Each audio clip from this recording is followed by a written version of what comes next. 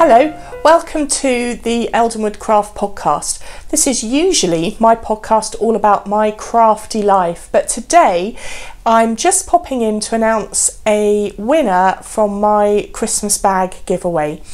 If you watched episode 19, which was the last podcast, you'll remember that I was giving away this beautiful project bag from Anne at Busy Pottering. Thank you ever so much, Anne, for donating. It's very much appreciated. I asked you to leave comments in the thread below the video telling me what your favourite Christmas tradition is, and I have drawn a winner at random. Before I announce the winner, let me just show you the prize again. Keep you in suspense. So the prize is Anne's beautiful project bag with these Christmassy stags on and her jingly Father Christmas. Turn it round so you can see. Oh. Doesn't want to turn around, let's turn it that way. There we go. Father Christmas rattles, jingles, as he should. I was also throwing in some stitch markers, some Eldenwood Craft stitch markers, an Eldenwood Craft knit notes book, and a bag of minis. So that's the prize. The winner that I have drawn at random is, if I find the name again,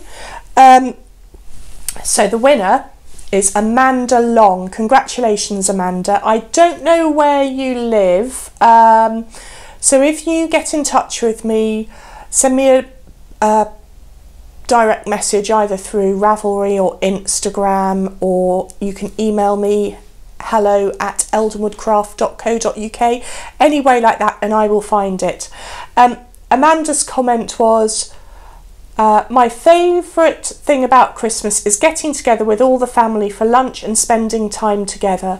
This is not always on Christmas Day itself, as a number of us work for the NHS, so it usually happens when we all have our first day off together. This year will be extra special as my daughter is home from New Zealand, so we will all be together round the table. How lovely. I have really enjoyed reading all the messages all the comments that were left setting out your Christmas traditions. There seem to be a lot that people have carried on down through the generations. There are a lot of people who play board games and other games on Christmas Day. There's obviously a lot of food and drink involved and family, and it was really lovely sitting down today reading them all. So thank you ever so much to everybody who entered.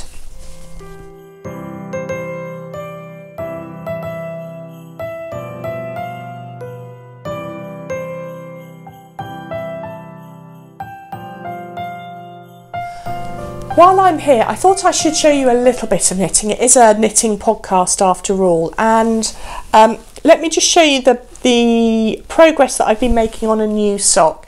This is a brand new cast on since the last time I podcast, and if you remember, I was going to cast on the Acorn socks by Hannah of Yarnia Designs. I did so, and this is the progress so far. As you can see, it's a cuff. It's a toe up sock. I've just reached the gusset increases, so I've just started those, and I shall. Oh, I've just noticed a drop stitch. No, it's not. So yeah, so I've been making some reasonably good progress on those over the last few days.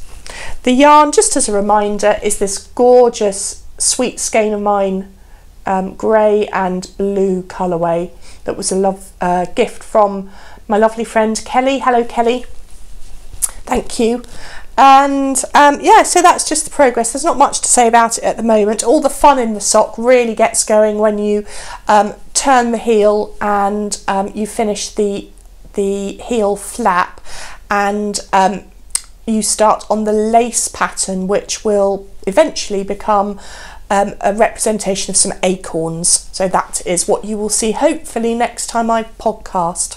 Anyway, I said it was going to be a short and sweet episode, and that is where I'm going to be leaving it. So congratulations to Amanda. If you contact me, or don't forget to contact me to let me know your address, and I will get your prize in the post as soon as possible so that it reaches you hopefully before Christmas. It should do.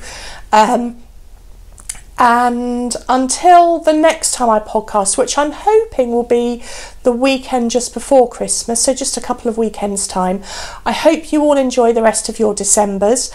I hope you enjoy the festive celebrations if you do celebrate, and I hope you find lots of time for some crafty goodness.